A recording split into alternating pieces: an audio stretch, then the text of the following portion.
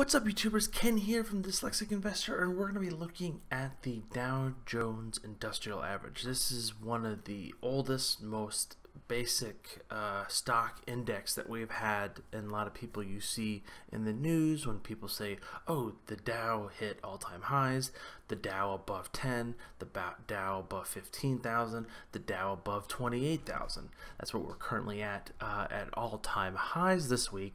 And I just wanted to run through the overall index. So the index within the Dow Jones is only 30 of the companies on the exchange in the United States. So that being said, we're not going to be finding a small pharmaceutical speculative play on this index. You'll be able to find the larger companies that you'll see going through here, everything from Apple, all these huge super large companies. So we're just going to go through all 30 companies, do a quick technical and fundamental analysis of looking at each company. Alright, so let's go ahead and get started. So currently we are looking at Apple. You can kind of see here, that's up here in the corner. That's where the symbol is, so it's AAPL. We're going to do this also in alphabetical order, so there's no rhyme or reason behind it. Alright, let's get that out of the way. So Apple, holy moly guacamole. This thing has been nothing but an uptrend. You can kind of see here, my lines are terrible, but it has been in a fantastic trend, constantly still going up, holding the yellow line, this guy right here, multiple times. Boom, boom, kind of broke there due to horrible guidance, I believe. Actually, that was over here. Looking at just continue going higher. Again, this is a lot of it's tied to the China trade. I want to kind of look at a weekly chart to kind of give you a better perspective here. Again, this is a weekly chart. That's the RSI is showing. This is why all indicators should not be treated equally. Not one indicator is a meaning to sell, buy, or hold or anything. It has to be 4 or 5 different indicators kind of giving you the buy, hold, or sell indicator. So this right here, if you would have sold when this RSI on the weekly hit in September at 216, you would have missed 50-60 bucks of still up running. But everything else was showing high. The Chaikin money flow, which is a lot of institutions buying it, is fantastic. So that being said, and then you can look at a standard deviation channel here. Again, you can kind of see here when it hits the third deviation, which is the red dotted line, it usually has a kickback if it breaks above it, but it has been completely gangbusters from that last quarter and just been riding it up and just kind of coming just slightly in. So this is a fantastic stock. Continue hard to get in right now. If it comes back a little bit to the yellow line, the 21 exponential moving average, I would definitely be a buyer. Next we have American Express. Another is a credit card company. They do a lot of business overseas. This could be a fantastic play. Again, this blue teal line is the 200 exponential, 200 exponential moving average. It's kind of been choppy. It's breaking out of this downtrend here. Let me highlight that for you guys. This right here, that is a change in trend, in the short-term trend, that is. The 200 kind of caught it, and now it's been trading sideways and showing signs of trying to break out right here. If you're not in it right now, it'd be hard to get in behind this because a lot of stocks are moving right now, and it's very difficult to find something that's going. Another company that has been, it's not fair, sure, a shizaton of troubles and issues is BA, or Boeing Airlines, or Boeing company, which is they create a lot of the airlines that you the flights that you fly. And if you don't know, the Max 8 has been halted, and that's like 450 plus planes, I think. And a lot of companies are feeling the pain. And on a daily chart, it's just been in range, as we mentioned before. Like the range is here, the range is here. Like you can clearly see that like that is a trading range as you've ever seen it. So guess what I'm doing when it hits down here? I would like to buy something. Like, that would be really interesting, unless it's like, yeah, they actually have rat poison in all the seats and everyone dies who flies the airplane. Definitely don't buy it if the news is that. But if it's within reason, and it's kind of setting up, because it looks like it doesn't set up for long, maybe like 5 or 6 days, and then it just continues to move higher. So let's go take a look at the weekly chart. Again, we're going to ignore the RSI, so somewhat shake in money flow, which is basically an institutional buying, but you can see here again, this is the 89 exponential moving average, and it's been holding it very steadily. Again, this is not a perfect science where it just kind of breaks through. This is not baking. This is kind of cooking, of a teaspoon, a dash of this, dash of that. This is going to be holding this line here. So this would be actually a fantastic opportunity to looking to add something to that. So that might be a good stock to look at. Next, we have CAT. This is not the kitty cat. This is Caterpillar, which is a huge operator of construction equipment worldwide, and this thing is highly levered to the Chinese trades deal. Gotta see here, kind of a downtrend if you've ever seen it. It's been hovering in around the 200, broke above the 200 here, which that's a good sign, right? Had a huge breakout in the quarter, kind of came back down. I always like to see it hold the 21, which it kind of did, and kind of moving higher. This would be, I would see not buying a full position in any of these right away, because you never just go put all your chips into one side, but looking at adding if it hits the 21 again and kind of consolidating and seeing what happens with this trade deal. Because again, on a weekly chart, you kind of see a better picture on a longer term time frame. So we can kind of see here the trend here, it's kind of hovering above, trying to break out. So that's a good sign. Shake and money flow is pretty good. RSI is really good. Momentum is really good. So that's a pretty positive sign. So it's going to be hard to find a lot of stocks that are doing terrible. Cisco is actually one that's actually not doing too great. So that being said, Cisco is actually on my list to look into, because it actually triggered on my alert down here on the weekly chart. It's kind of hovering around this previous support line that I put in place, and it's holding. So I want this to hold just a tad bit longer. You can kind of see here on a daily chart, it did kind of break through. I did kind of miss it. I was a little skeptical because, again, I let my emotions get on the trade deal stuff, but this is more a correction as well. So this has to kind of correct itself before it can go higher. So I'm not highly too motivated about this, because it's still below the 200, which is, it's going to take a lot to kind of break through that. And you kind of see this has failed a couple of times at the 48 and like almost the 50 level. So that would be some resistance going back up. Chevron, oil gas company. Yeah, this is trading range right here. This is if you just want to sell when it gets up here and buy when it gets down here. That's your play right here. I don't really have too much else to add on Chevron. I know they pay a pretty nice, awesome dividend, but it's just too blah for me. I would something better to invest in. Now Disney. This is one of my favorite guys here. I'm actually going to move this up to here. Replace. So this is my new alert. I wanted it down here. I want to add more to this. I really do. It recently had a fantastic quarter.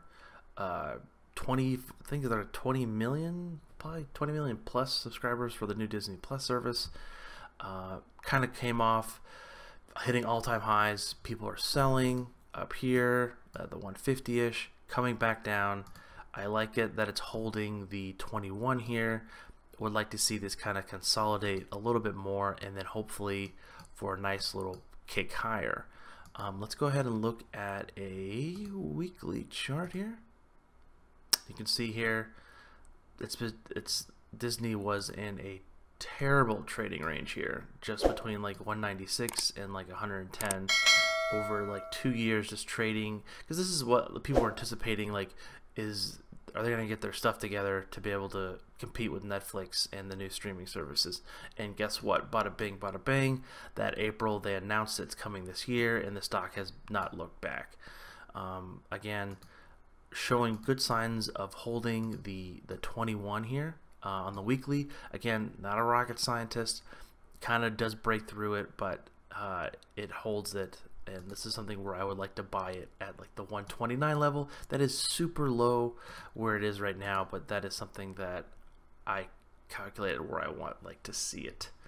All right, now we have Dow Inc. This is kind of a newer company, so it's gonna not have too much long-term trading here. Again, it's industrial. I don't really want to touch this. Kind of basically breaking above the 200 and seeing how it goes from there. So nothing else to add there. Goldman Sachs, a bank that everyone kind of hates and likes at the same time, breaking out above the 200 multiple times, but just trading in this range. So you kind of see here we're breaking out this area here and hitting not an all-time high, but all-time high for the year. So we can go ahead and see, looking at a yearly chart, we're nowhere near where we were 2 years ago, or a year ago actually, and just being a really bad downtrend, and just now kind of breaking out, consolidating a little bit here. This is the low of Christmas, so we can just draw a quick trend line here. Draw this guy, bada bang.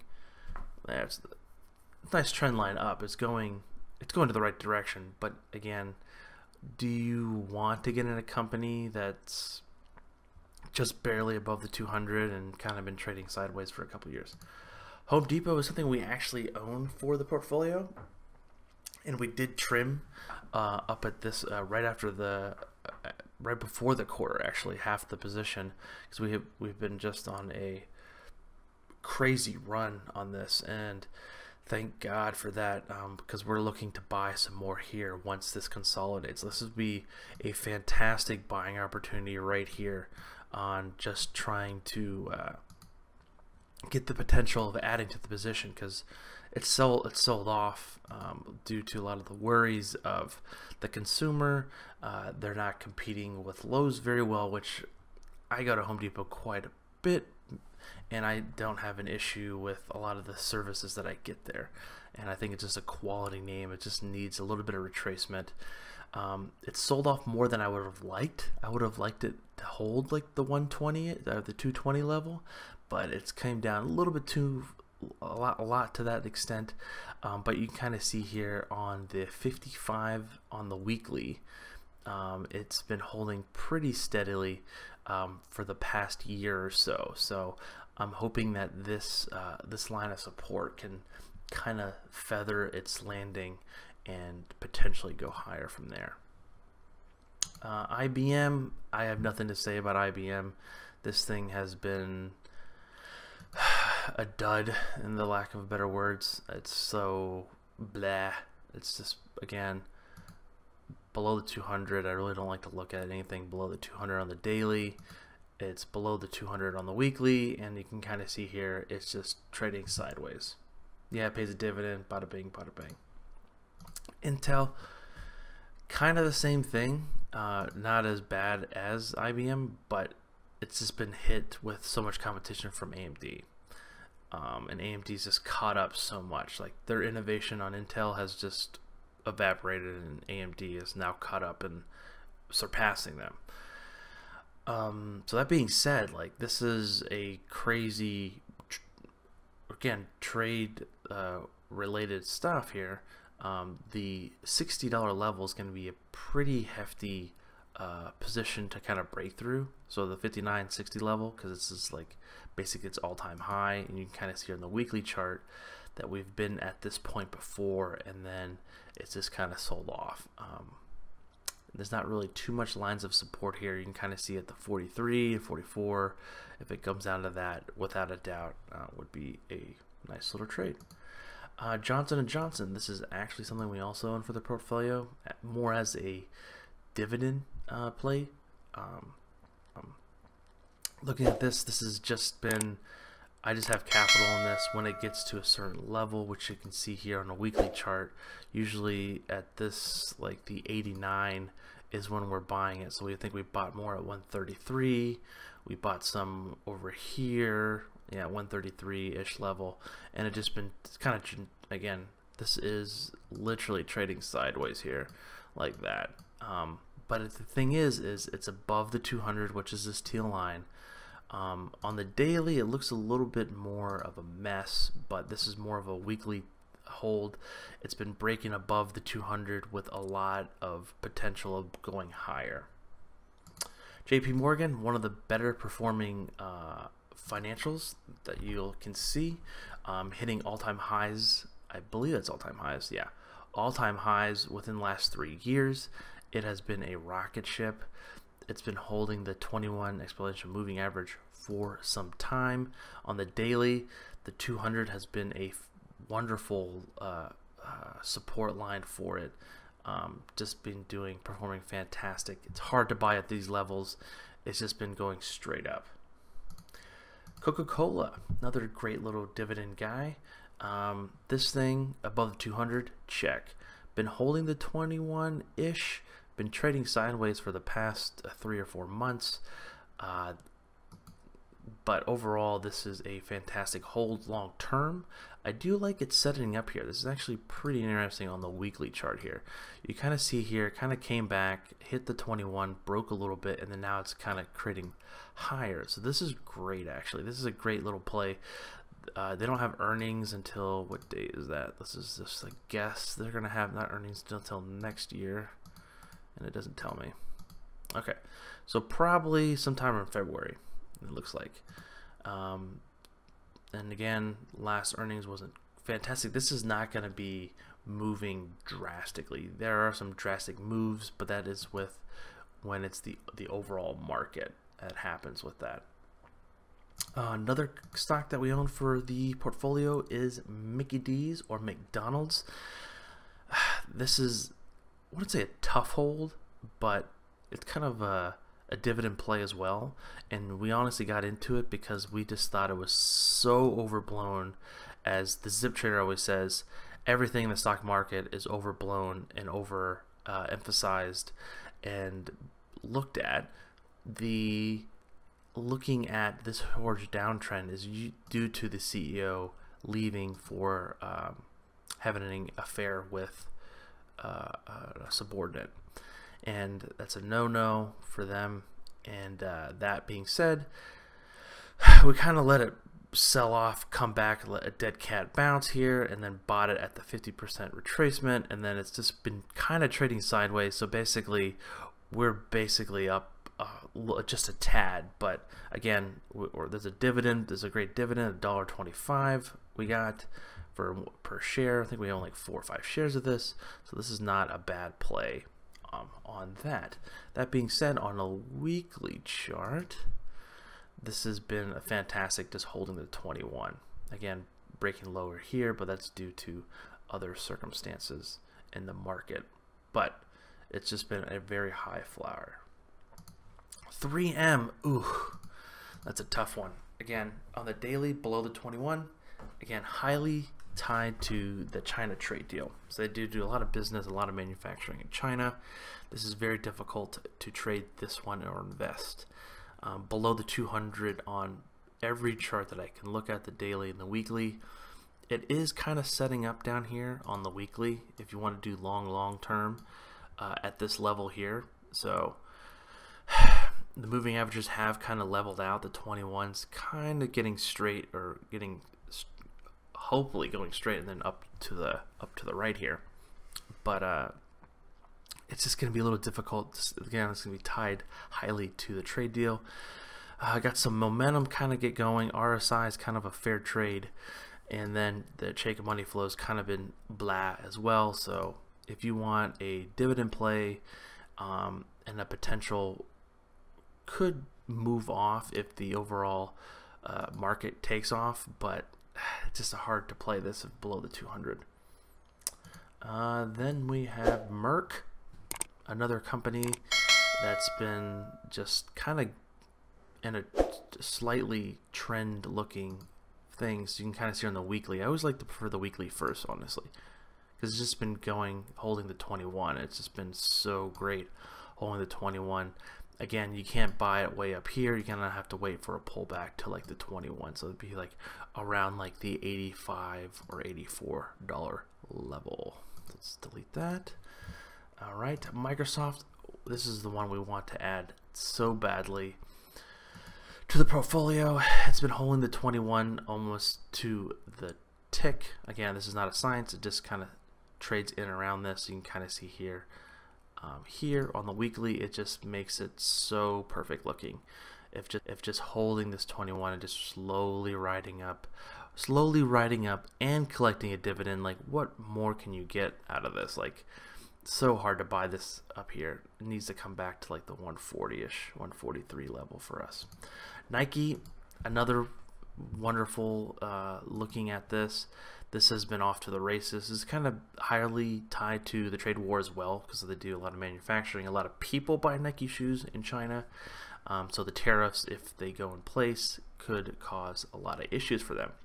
But on the daily chart, the 200 has been a nice little support for them. That's fantastic. On the weekly, the 21, or actually more or less the 55, has been a very nice support level for them after earnings or prior to earnings. So looking to buy in between the 21 or the 55. So that's like the $90 to $85 level would be a fantastic starter position within Nike. Pfizer, another pharmaceutical conglomerate. This one's not as performing as good as the other ones. Again, below the 200, having issues breaking above it. You can see here, issue here, and issue here. I don't follow this honestly to a T, but it's kind of creating a base here on the 21. The 200 on the weekly has been a nice floor of support multiple times throughout the last years. Kind of see here, here, and here. So that being said, it's a great potential. Again, a lot of people do play Pfizer as a dividend play because it is only a $38 stock and they pay like a 34 cents dividend, which is not too shabby. All right, now we're going to go to PG, Procter & Gamble. This is your consumer staple kind of play. And this has been gangbusters due to a lot of people being fear of the recession. A lot of people have been buying into this. You'll be able to see this on the Chaikin money flow here. When the overall fears of recession was happening, people were just buying into this. And I don't think you can get a more prettier chart than this. Like, this is why I love the 21 exponential moving average. Like, if this thing comes down to the 21, I don't know why I haven't bought this yet, honestly. Like, this, I feel quite stupid of not buying this yet. This is a fantastic little play. Plays a nice little hefty dividend at 74 cents. That's a beautiful chart. Travelers companies, those like insurance, below 200, kind of consolidating, kind of blah, nothing to write home about. This is not a crazy fun stock. On the weekly, kind of been blah, trading in a range, hitting issues around 150, and then you can kind of see here, it's kind of feathering out here. So this is a nice little trading sideways for another like 2 or 3 weeks, and once the 21 and all these other moving averages kind of level off, this would be a nice little add if you don't have already. United Healthcare Group. Oh, I was so worried about these companies. I actually bought into this I think it was over here, like 215 or something. I think we bought this like 215 or maybe 220. When it was just selling off, I was like, there's no way that this is again tied to a lot of the presidential candidates who want to create overall one healthcare system, and this would basically get rid of a lot of the health insurance companies. That being said, it's near its all-time highs. That would be not the greatest thing to buy. RSI is kind of going to be hitting the red again. This is not just one signal. The Chaikin money flow is basically in the middle for where it has been trading. But again, great little stock to add to your watch list. United Technologies, this is a really interesting one for us here. This has been trading sideways and now kind of breaking out on the weekly above the 145, just call it, to like the 150, hitting all-time highs and just showing potential of just going so much higher. And then Verizon, wonderful little stock here. Looking at just trading on the 21 on the weekly here. That being said, continually going higher there. On the daily, above the 200, everything is moving up to the right. This is a fantastic little stock, and this is something we would like to add on any small pullback. They don't pay a crazy dividend, only 25 cents for a almost $200 shares. But that being said, let's keep moving. Verizon, AT&T are usually the ones you hear a lot about dividend. So that being said, Verizon has been trading somewhat in range of, you can kind of see here on the weekly, just kind of hitting some ebbs and flows here. But the 21 on the weekly, usually when these Verizons or these dividend plays, you want to kind of look on the weekly chart first, then the daily, because the daily can kind of skew and just look like radio waves to you. But on the weekly chart, you can kind of see here, this has just been going up and to the right. So I like that as well. So we actually have 3 more stocks left. We have Walgreens. This has been kind of beat up because I don't know if it's just Amazon that's just breaking the system down, or just the overall infrastructure of how people work and how the economy and how people are changing their trends of, I don't really need to go to the pharmacy anymore. I don't need to go to get XYZ. It's just I can get it delivered to my house and everything. Like, I don't know if Walgreens hasn't innovated enough, but you kind of see here, I kind of made some lines before here, and I traded it way back when in 2018. But that being said, this is something that I don't want to be touching because everything else is going higher and this is going lower. So this is, unless you want to short it. Walmart, this has just been a beautiful chart going up and to the right, holding the 21, holding basically the 89 on the daily. If you want to buy it on extreme trends, downturns, but the 21 on the weekly is fantastic. Last but not least, we have ExxonMobil. This is something I really don't want to be getting into as well. Below the 200 on the daily, below the 200 on the weekly, and kind of having trouble getting above the 21. Looks like it's below the Chaikin money flow. RSI is blah, momentum is sucky, and that being said, really don't want to be touching this. Again, guys, if you enjoyed the breakdown of the Dow Jones review technically, please leave a like and subscribe. Again, this is Ken from the Dyslexic Investor, and catch you guys on the flip side. Peace.